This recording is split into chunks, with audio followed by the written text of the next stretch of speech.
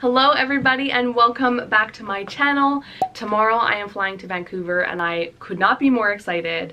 I haven't been out of my province in over 2 years.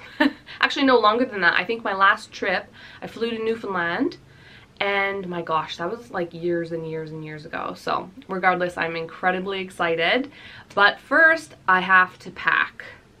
Ugh, I hate packing. But I am the most excited a person could be to pack because I got myself a new luggage set. That's really exciting.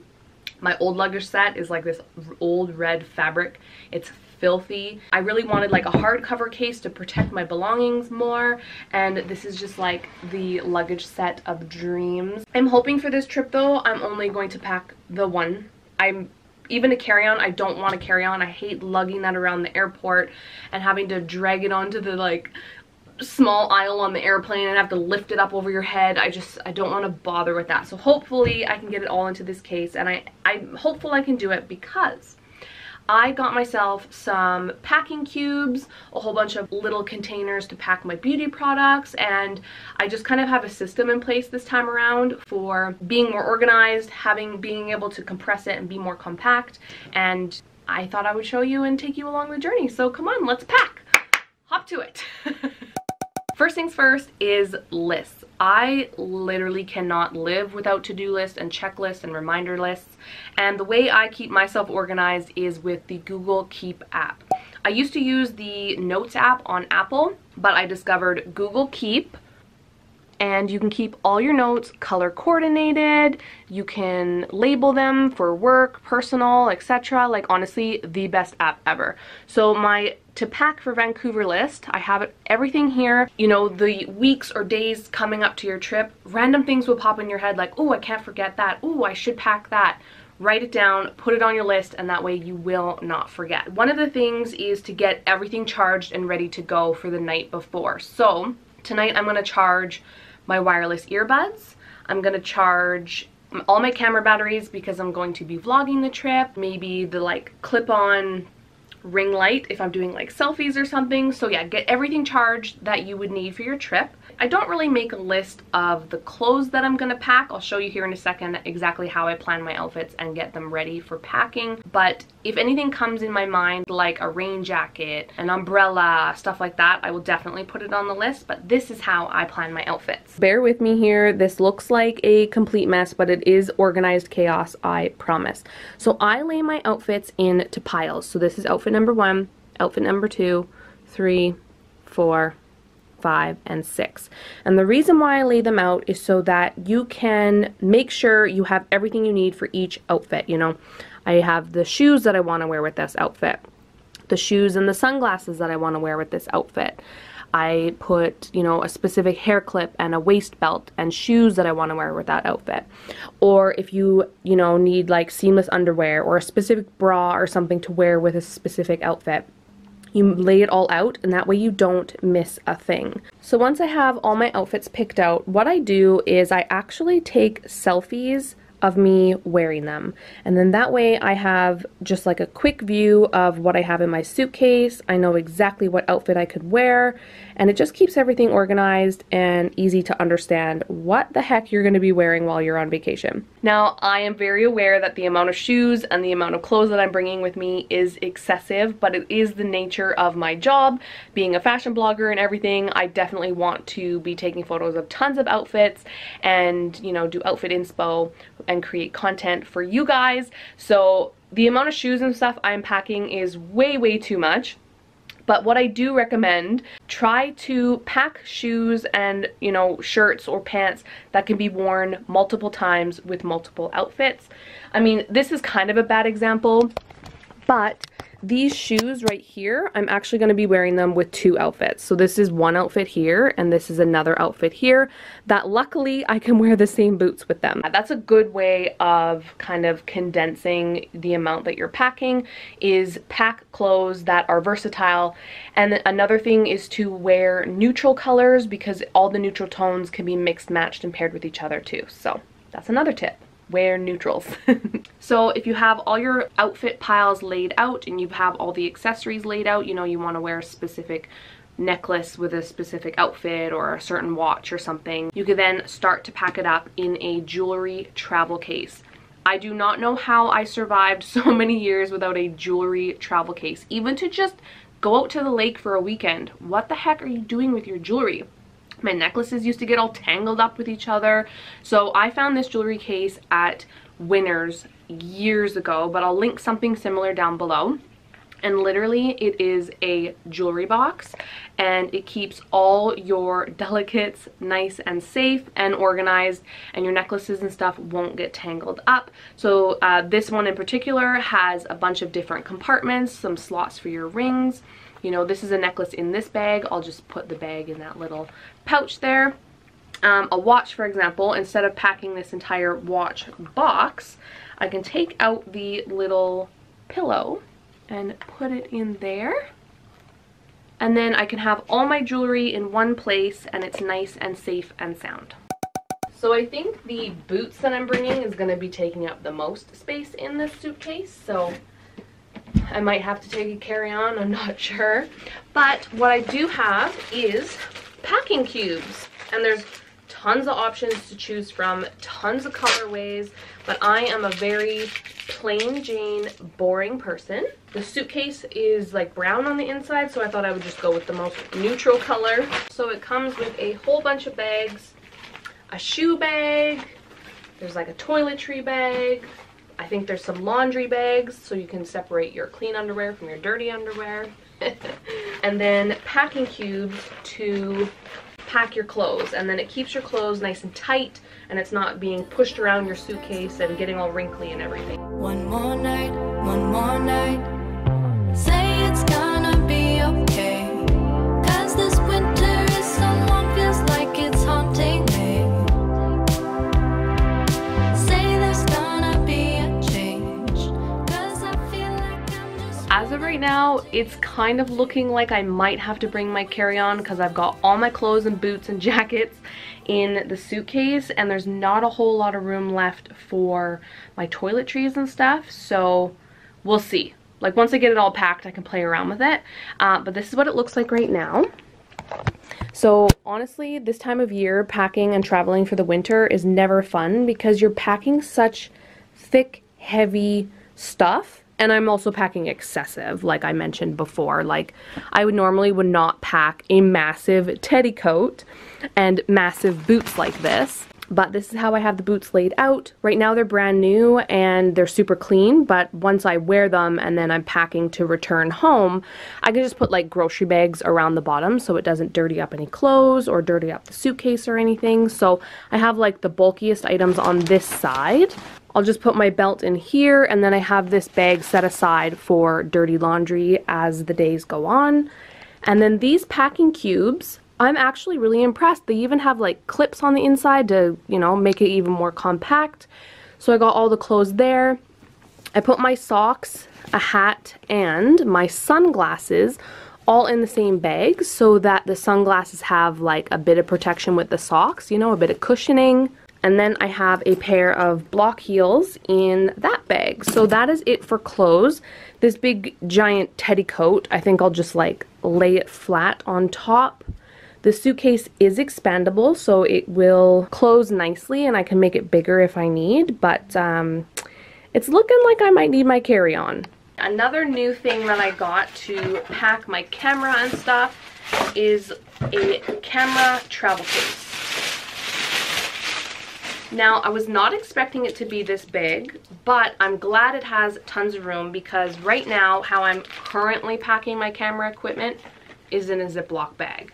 So I've got the charger, some memory cards, extra batteries, and then obviously the camera itself, which you are on. Now I can pack it up, it'll be nice and safe in my suitcase, and everything will be together. And not just for travel either, for my everyday storage, because this has gotta go.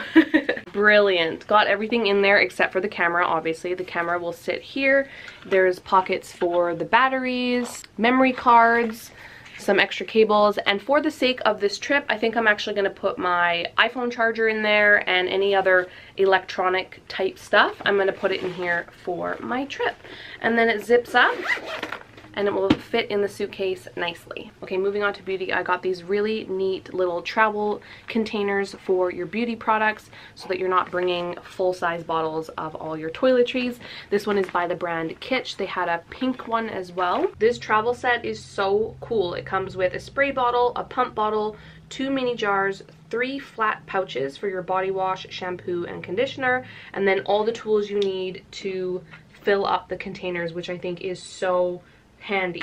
So these 3 containers, I don't think I'm going to use them for this trip because my trip is really short, and plus I'm going to my sister's house. She has all this. She's got body wash, shampoo, and conditioner, so there's no need for me to pack it. And luckily enough, she also has a hair dryer, a flat iron. I don't think she's got a curling iron, but she's got enough, so that will definitely save me packing space. But I am particular with my shampoo, so I am going to bring my own, but instead of filling up one of these, because I really don't need to bring that much, I'm going to put my shampoo in the little sample that I have. So I was given this sample shampoo by Lucier Dermatology, and I fell in love with it, so I bought a full-size bottle. But that's another tip. Hang on to these little small sample bottles that you get because you can reuse them. So I'm going to pour, because this is empty now, I'm going to pour some shampoo into here, and then I have just like a little travel size bottle, which is amazing. Another thing you can do is hang on to shampoo and conditioner sample packets. I got this from Sephora, so this is also a great way to pack shampoo and conditioner. And then like any samples you get, hang on to your samples. For example, I just recently got these 2 samples of eye cream from Shoppers Drug Mart. These are going to be my eye creams while I'm on my trip, because the eye cream that I do use is the Skin Medica TNS Eye Repair. Love this eye cream, highly recommend. But this container is so heavy, it is unbelievable. So, and I don't need to bring this much eye cream with me on a 5-day trip. So I could easily scoop my eye cream into one of these. But because my trip is so short, I'm just going to bring one of these or both little sample packages, and I'll use this as my eye cream on my trip. You can also get tons of travel size bottles at Shoppers Drug Mart. Just about any place that sells full size bottles has like a whole section dedicated to travel. The Shoppers Drug Mart I went to the other day had a huge section, and they actually had some really cool stuff. They had travel size Saint Tropez Sunless Tanner, little packages of makeup removing wipes. There's all kinds of cleansers and hairsprays, and you name it. If the hairspray you use is not aerosol based and you can actually open up the container, you could easily pour it into this spray bottle that comes in the kit. What I'm going to use the spray bottle for is my Cuvée Beauty Volumizing Mist.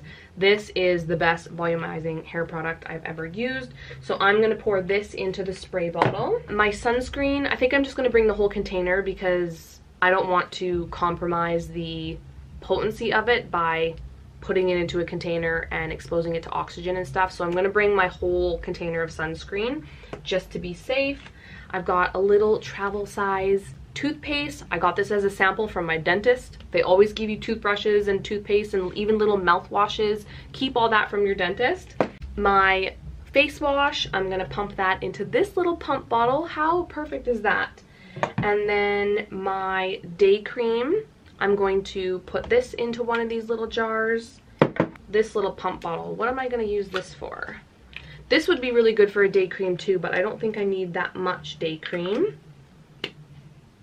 Oh, you know what? I might actually use this for my Bioderma micellar water. If you watched my last video, I have gone from the Kirkland makeup removing wipes to micellar water just to be more gentle on my skin. The makeup removing wipes would obviously be way easier to travel with, but because my skin is not my friend right now, I'm definitely going to bring the micellar water, so I'll probably put it in this little pump bottle. So I'll have to pack gauze pads as well. And then some other tips I have for samples. Perfume samples. Look at all these perfume bottles that I have. So all these little perfume bottles are so tiny, so easy to pack, because how do you put your perfume in a travel package? You can't really. So perfume samples, awesome way to bring some on your trip. And then another thing I recommend is Steripods. Steripods, so it just clips onto your toothbrush, so it keeps it nice and clean, but it also sterilizes it. There's like a little thing inside that actually sterilizes your toothbrush and then protects it while you travel. So I love that for traveling. And then while I was grabbing that, I also remembered I have like a little plastic case for Q-tips. I'm pretty sure I got this at Dollarama. Hairbrush. I got this little travel hairbrush. Oh my gosh, it's full of my hair. I got this little travel hairbrush from Sephora. If it's still available, I'll link it down below. I'm not sure if they still sell it or not. If not, I'll link something similar, I guess. But it literally is just a really tiny fold-up brush. It has a mirror on it, and then you just pop out the brush. Brush your hair, touch up your lipstick, and then you're on your way. This is even good to throw in your purse for everyday use too, not just for travel.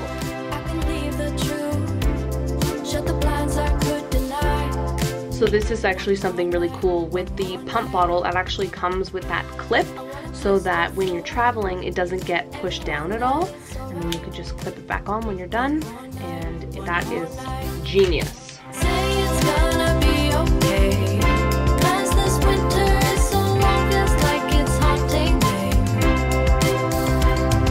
Say there's gonna be a change, 'cause I feel like I'm just holding on to yesterday.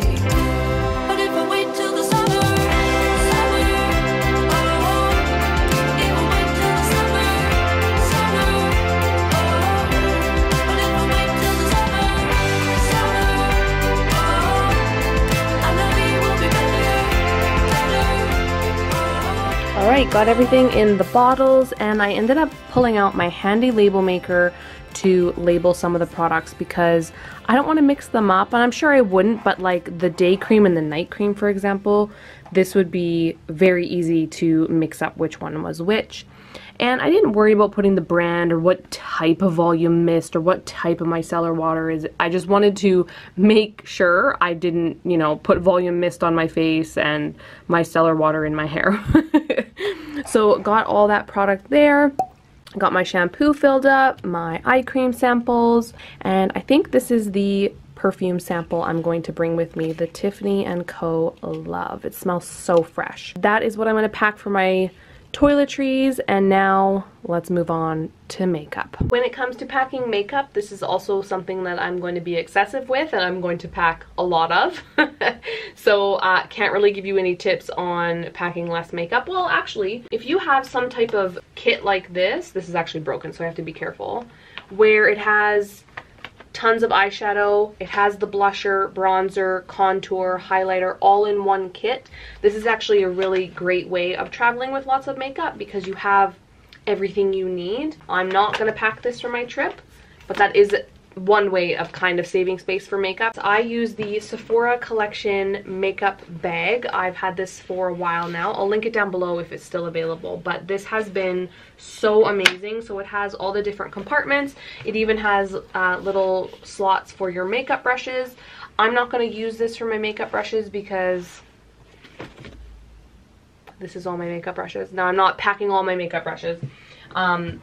But I use the travel kit that came with the set. So I have the Sigma Chrome collection, and it came in this wonderful travel case. And I also like to clean my brushes before putting them in something like this because I don't want to seal it up and then it become like a petri dish and then I'm putting that all over my face because my skin acts up on me. My skin, I have to do the most, okay? For my makeup sponge, I actually have the Sephora collection little makeup sponge holder. The makeup sponge that I'm currently using, I'm going to throw this in the garbage because it's time for a new one. I absolutely love the Beaky sponges on Amazon.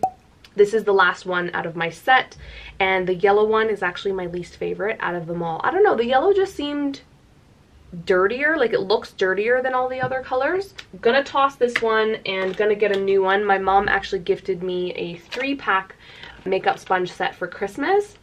So cute. It's from Quo and I love the colors on these. So I'll give these sponges a try. But before I put a brand new fresh makeup sponge in here, I'm just gonna spray it with rubbing alcohol and make sure it's sterile and all clean because like I said, my skin hates me and I have to do everything right. This was the first one to come out and I will put it in there. Perfect for travel. And then it has all the little holes so that it can breathe and it's not like airtight and just festering with bacteria. So love that. So how I pack my makeup is tomorrow morning, as I'm putting my makeup on, each item and each brush that I use, I set aside. That way you won't forget anything.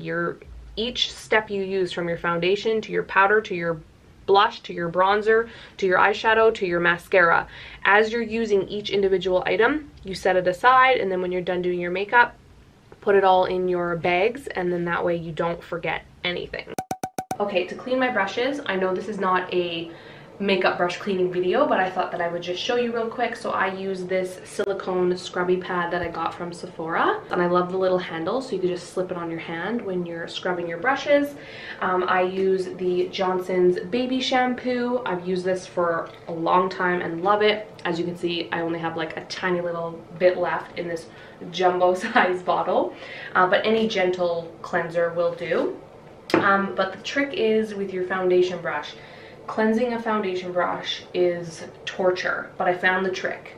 It's cleansing oil, and you could use any cleansing oil. Get the cheapest one you can find if you're using it for your brushes. I have the Beige cleansing oil. Now this is very bougie, a very expensive cleansing oil, but it was gifted to me when I worked at Spa by JW, and I cannot use oil cleansers on my skin. So instead of wasting this, I will use it to clean my foundation brush, and it has done wonders. The only thing is you have to make sure you cleanse your foundation brush with soapy water after to get the oil out of the brush. But that is what I do to clean my brushes. It's gonna be okay, 'cause this winter is so long, feels like it's haunting me. Say there's gonna be a change, 'cause I feel like I'm just holding on to yesterday. But if I wait till the summer. And last but not least, okay, I'm gonna cut the price tags off my luggage. I definitely do not need these on here anymore. I got some luggage locks. These keep the honest thieves out. I mean, if someone really wanted to get into your luggage, this is not going to stop them, but at least it's a deterrent. Definitely wanted to get some luggage locks, and I think these are really cute because they're white and they'll match the luggage set. I got these in particular because they have the combo code as well as the keys. I didn't want to get ones that are just key lock, because what if you lose the key? And I didn't want to get ones that are just combo lock, because the combo lock, sometimes they like lock up on you, and when you put in your code it doesn't work. So if the code doesn't work, at least I have the key. If I lose the key, at least I have the code. So I just like that it has both options. And then the next thing I really needed was luggage tags. Oh, knock on wood. I don't want to jinx myself. If my luggage is misplaced, at least you will be able to have my name and address and identify my luggage. So I'll write all my information on that. And it's not a perfect match to the luggage set, but it's close enough. I believe this is genuine leather, I'm not too sure. And this particular luggage tag set had really bad reviews on Amazon, but I couldn't find anything that would somewhat match my luggage set. And Amazon has a really good return policy, so I was like, you know what? I'm just gonna order them, and if they're as bad as people say, then I'll just return them. And they're great. There's nothing wrong with them. So that's a win. My luggage that I'm checking in can be up to 50 pounds. If it's over 50 pounds, I have to pay an additional fee, and it can get pretty expensive. And I have a lot of stuff in my suitcase right now, and it's not even fully packed. I've still got to pack my makeup and stuff tomorrow morning. So to know how much your luggage weighs, I found a really cool gadget that will weigh your suitcase for you so that you don't have any surprises when you go to the airport. I got this from Amazon, and I have no idea how to use it. It says max 50 kg, 110 pounds. If my luggage weighs 110 pounds or more, we're in trouble. I need your big, strong hands. She needs big, strong. Wow, look at those muscles. Okay, will you lift up on this so the suitcase is completely off the floor and we can see the weight? Wow, I'm surprised. So my suitcase is 32.12 pounds. Okay, so I am within the weight range. I can have up to 50 pounds. So I am good to go. I might be able to get all of it in one suitcase, which makes me so happy. So I'll see you guys in the morning. Good morning, everybody. I'm just packing those last few items. I'm about to head out the door and head to the airport, and I'm feeling the pressure of time and whew. But I did want to show you that I ended up not packing like a whole lot of makeup, so I got all my makeup in my kit, and I had enough room to store the brushes that I'm going to bring as well.